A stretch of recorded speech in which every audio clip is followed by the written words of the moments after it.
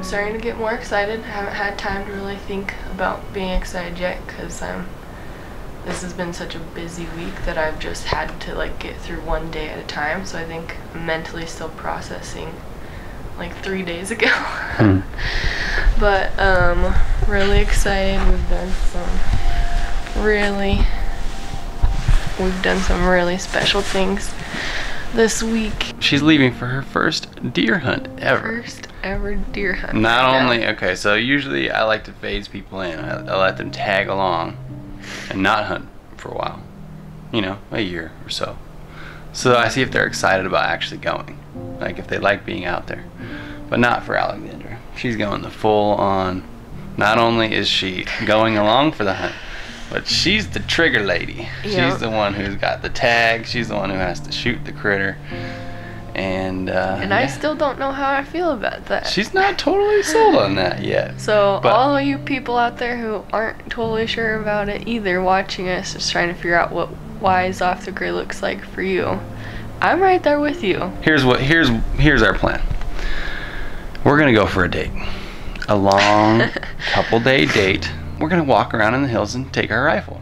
And we're gonna have zero expectations beyond that. This is my first box. This is for me, which I'm really excited about. Thank you, First Light. Since this is you guys' first deer hunt, I want you to have your ratios in mind. This is my massive 2018 Nevada mule deer. This is good. This is thumbs up. This is thumbs pretty high up. This is like maybe one thumb up and like a second one mostly up. And then this is my biggest mule deer of all time. That's thumbs way up. So get a feel for the size here we're looking at. Obviously quite a bit of variation, but any of these are good, but this is the best. As you can see, we haven't even hit the dirt yet, and hitting the dirt, once we hit the dirt, we still have about an hour and a half to drive, and the sun is setting. What that means is we get the opportunity to set up our wall tent and camp in the dark. Zero Dark 30, morning one of Alexandra Deer Hunt 2018. I'm cooking, heating up some coffee for everybody. Get the blood moving. Alexandra is wearing all her clothes and still in bed here like a little cocoon. I'll get out when it's time to put my shoes on. She's gonna get out when she has to.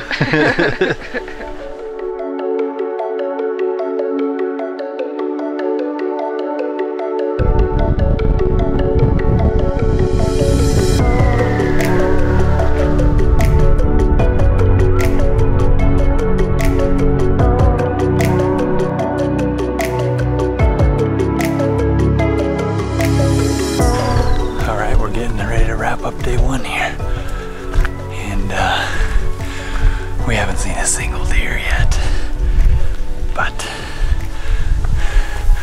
we're not letting that define us.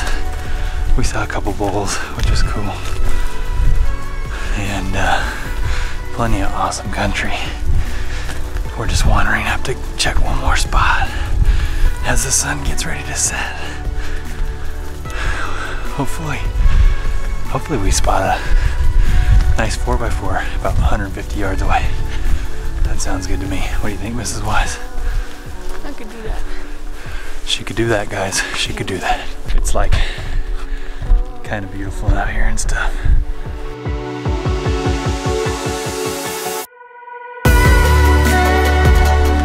That's it for day one. We came, we saw, we fought hard. We didn't see no deers. Good morning, day two.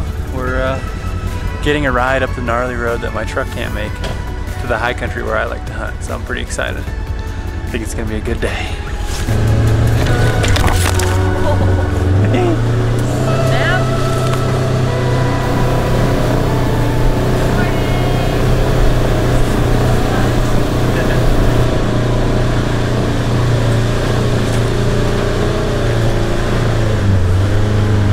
starting to feel like I have to poop, which is a good sign because I almost always kill something right after I have to poop, so it's good luck. It went just how I expected it to. Pretty much as soon as we put boots on the ground in the snow line up there in the high country, we started seeing deer. I mean, I think the first deer I spotted of the whole trip was right on the snow line, not at the snow line, like the snow line was a deer was standing on it. So it was kind of cool because you have these theories that you develop as a hunter, but it's nice to have them confirmed. There you stinkers are. Spotted a couple of small bucks and some does. Oh, I don't know if we should make a move on those forkies or not. Yeah, we're not here to sightsee. We ain't here to sightsee, we're here to shoot some. I was really excited to see an animal with horns on it, or just an animal at all. So when David asked me if those bucks were big enough for me to shoot, I was like, what else are we here for? So then we moved in on them, but probably a little bit too fast, and we scared them off. I had asked David to take photos with me before we moved in on those, and he said, no, we're hunting. And so then I was like, okay, now can we take photos? And he said yes, and it was perfect. So it was snowy and in the trees and where he used to camp for bow hunting. And so it was really special. He showed me the tree that he sleeps in, and it was all picturesque. It was great. And then as fate would have it, after that photo shoot was when we saw the buck that I shot. We got set up on those two small bucks, and I got the deer in frame and went down to help Alexandra think through the shot, which she didn't need my help at all. I left the camera running on him thinking it would be fine. Came back to look at it, and the battery died just as I got him in frame. So sorry for not having the kill shot, but Alexandra just got her first deer. There she is, the huntress. How you doing, baby? That's a lot of adrenaline. A lot just happened very quickly. We were just cruising. We just took some nice couples photos in the trees, and then we were walking over here, and I decided to peek at what I would call a blind spot, and there was a couple bucks right there. And if you're in range and you see antlers, probably should shoot it. you gotta just do it.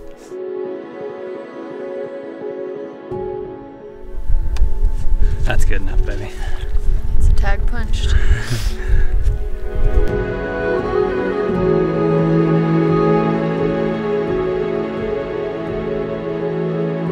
I'm the one who brought her out here, talked her into getting her hunting license, and basically convinced her that hunting was great.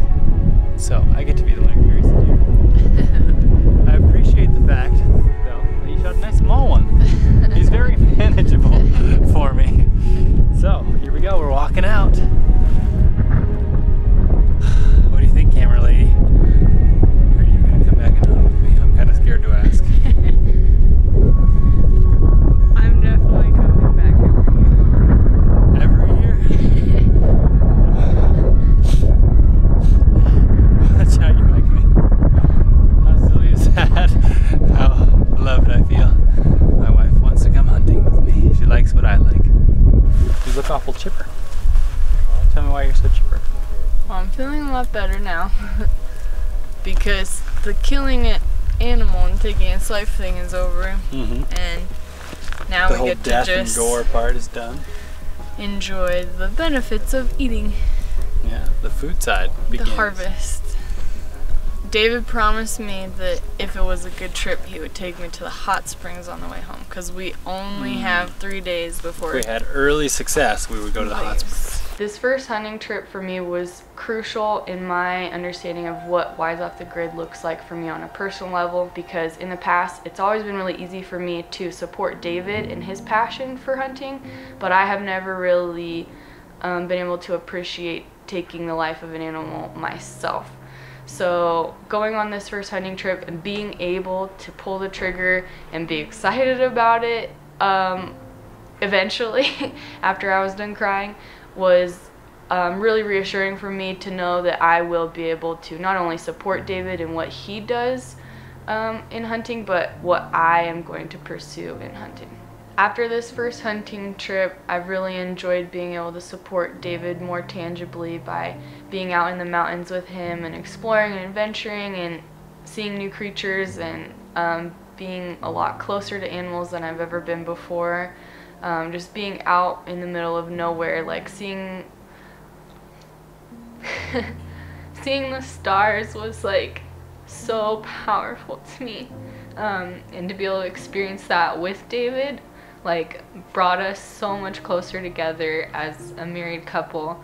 I feel like I just was able to fall in love with him again through the eyes of watching him love the world around him. And I think that that's what Wise Off the Grid means to me, is that we're gonna be able to love the world together as a married couple and also teach our children how to love the world, how to take care of it and how to respect it, and also just share its beauty with the others around us in our community, and just build those stronger relationships through hunting with them and exploring the world with them and seeing new creatures that we've never seen before with them, with our kids, and teaching them like how to just be so full of wonder and awe of like God's creation is something that I'm really looking forward to in my pursuit of hunting more.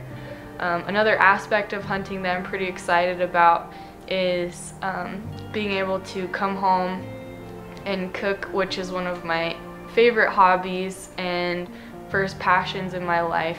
I worked at a gourmet restaurant, and so being able to take my knowledge and expertise as a gourmet chef and apply it to real, organic, whole food and just present it to my family and to our friends in a beautiful way.